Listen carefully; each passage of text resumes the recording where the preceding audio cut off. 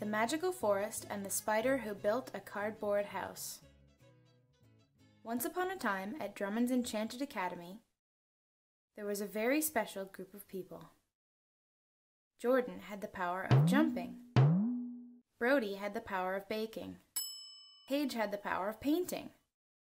And Victoria could turn into a powerful Viking.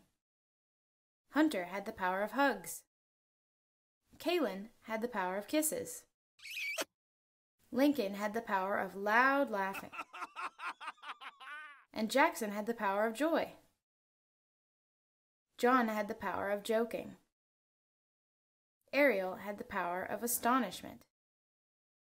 Braden had the power of breakdancing. And Tate had the power of taste. Jack had the power of jubilation.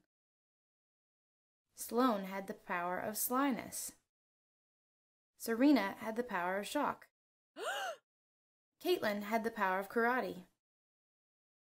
Last but not least, Easton and Ella had the power of encouragement.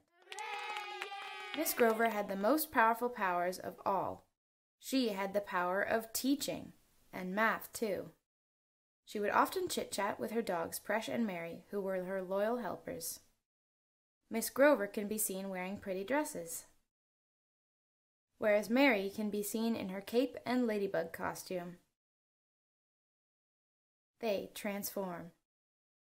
Miss Grover would read her students stories on their magic, flying cab carpet that took them wherever they wanted to go.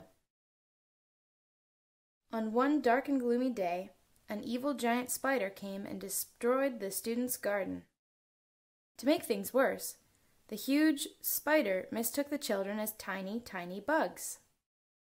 "We have to do something," Serena said. "Let's just get out of here," cried Sloane. "Let me throw my water at him," yelled Tate. "I've got it," Miss Groven said. "I've got it. Let's take the magic cab carpet to Home Depot and buy a huge hunk of cardboard. We'll build the spider a huge home and maybe he'll leave us alone." They hopped on the cab carpet and flew to Home Depot. Once they came back, everyone chipped in and built the huge spider a huge house. The end.